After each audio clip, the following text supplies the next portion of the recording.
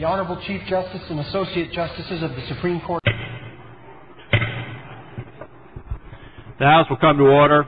The Senate will come to order.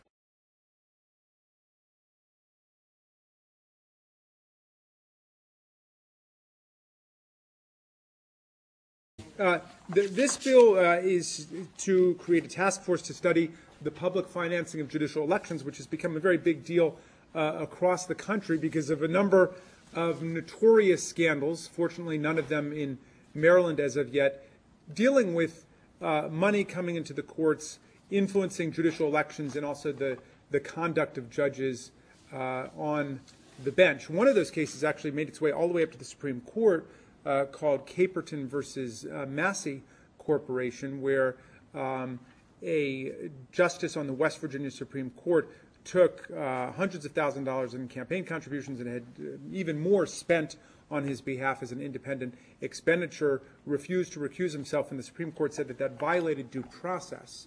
And this case and a bunch of others like it, including a terrible case in Pennsylvania where a judge was accepting money, first legally and then illegally, as bribes from a private rehabilitation center / prison for young people. He was essentially getting kickbacks for every kid that he referred to this facility, and so he was sending young people off for crimes like truancy and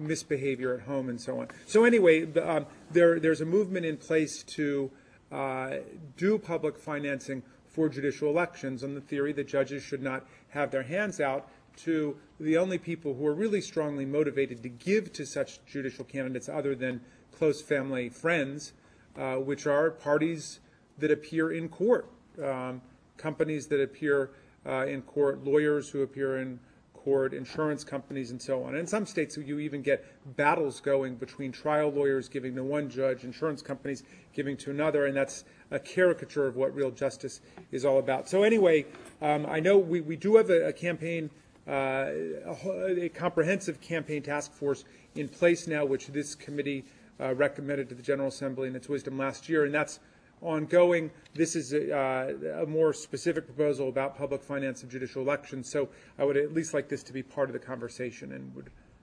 repose it to you for your wisdom.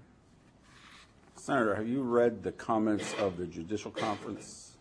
Their comments are that they're already looking. Judicial work group. Yeah, they have a judicial work group. You know, it strikes me the task force that I'm recommending here has judges on it at every level of the judiciary, but that's not the only voice we're interested in. I mean, certainly we want judges to speak, and it's as if we made decisions ourselves without inviting the public in for a discussion too. I don't know that they have members of the public on their task force, and I think that the public perception is at least as important as the judicial perception of justice. Well, they have members of the legislature. I happen to serve. Linda Lamone happens to serve. Ted happens to be on it. I don't know whether Ted's public This is or the non-public. judicial. This is the judicial work group. Yeah. And as you know, Diane Leisure, Judge Leisure, is our chair. And is this on the agenda? Is judicial public finance? It can be. We've only had, it was just reconstituted. We had one meeting this year. I'm not sure exactly how it works. I would think any member of the group could call and ask to have additional meetings.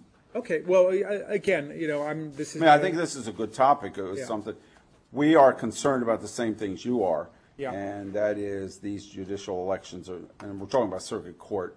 These judicial elections are costing so much money, and as you know, there's a number of them now that are going to be decided probably in a couple of weeks on our primary election That's right. day. So that's right. And again, Maryland is in a much better place than other states are, but we don't want to see this spiral out of control and go down that road.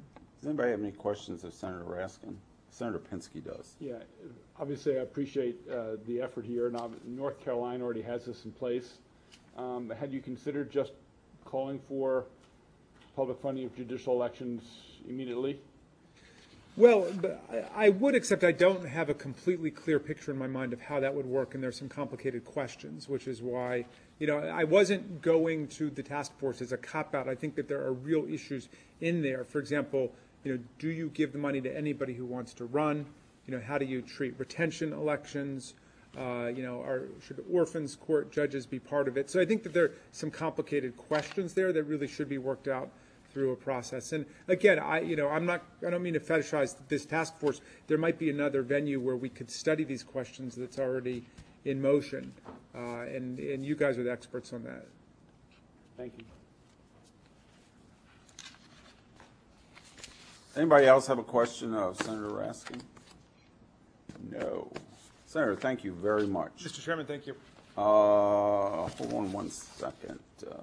We have the League of Women Vote. No, we have League of Women Voters in Common Cause. Could both of you ladies please come forth? Sure. We'd be glad to hear from you. We thank you for your patience. You probably got here, what, about 12:30? But at least there's Wi-Fi. So you did. I know you did. Yeah. I am going to ask the League to start first, and it's only because you signed up first. Okay. Well, I'm Nancy Soring. I'm president of the League of Women Voters of Maryland. Since the 1960s and the last constitutional convention, the League has been looking for reform in the way judges are selected.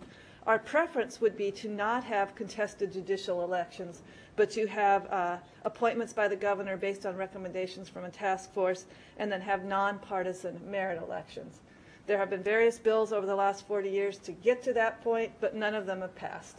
So if we did not have contested elections, money in judicial elections would not be an issue. But since we do, we are supporting Senator Raskin's effort to reduce the influence of money, and actually in all elections, but particularly in judicial elections, because an independent judiciary, as you know, is one of the cornerstones of democracy.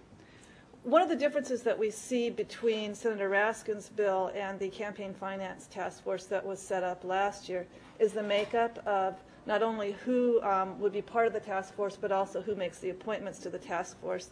And we feel that his proposal gives a breadth of both knowledge and experience that the members of the other task force may not have. So therefore, we do urge you to support SB 181. As he pointed out, problems in judicial elections have not hit us yet, but we don't want to wait till there's an issue. Thank you. Thank you. Susan? Hi. Thank you, members of the committee. I appreciate you to hear my testimony. I'm going to be really short and sweet. As you all know, Common Cause has a very long history of supporting public financing, and that includes judicial public financing as well. And so to the extent that you see it in your wisdom, I know that there's already a Campaign Finance Commission that has that as one of their tasks, to look at judicial public financing. But as the League indicated, if you see it's wise to expand it to have more judicial input, which this piece of legislation would allow for, we're supportive of that because we are ultimately supportive of the goal of judicial public financing. Are either of you aware of the Judicial Work Group? Are you? No, I was not. I learned about it today. Okay.